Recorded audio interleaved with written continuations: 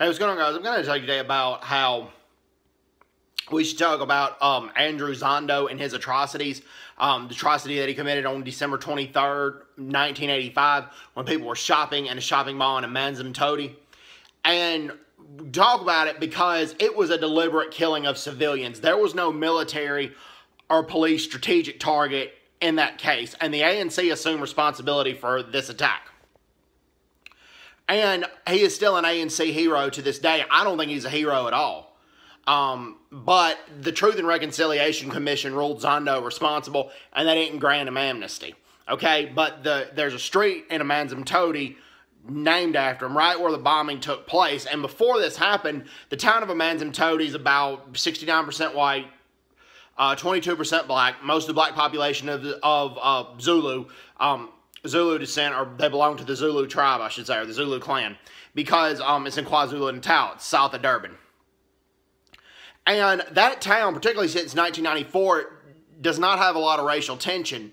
And the blacks and the whites coexist, they get along, and Andrew Zondo's family actually confirmed that, particularly his father. And his father was a pastor, and his father opposed the changing of the street name to Andrew Zondo Street because he believes it'll open up old wounds. And I think his father's right in this case. And the judge who sentenced Andrew Zondo to death, it was a guy by the name of Ramon Leon.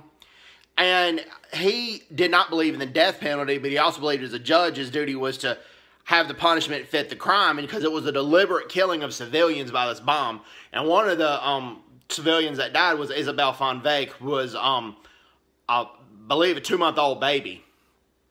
She died in the bombing, and another child died as well. And that he believed because of that the punishment fitting the crime, that it should be, the death penalty should be given. So, talk about Andrew Zondo and his atrocities. That can get people to understand that the ANC was not just a bunch of angels with halos, that they were not the heroes that all ended apartheid, that there was some villainous things that they did during apartheid, and this was one of them. Anyways, everybody's doing well. Take care. God bless them. Bye-bye. Bye-bye.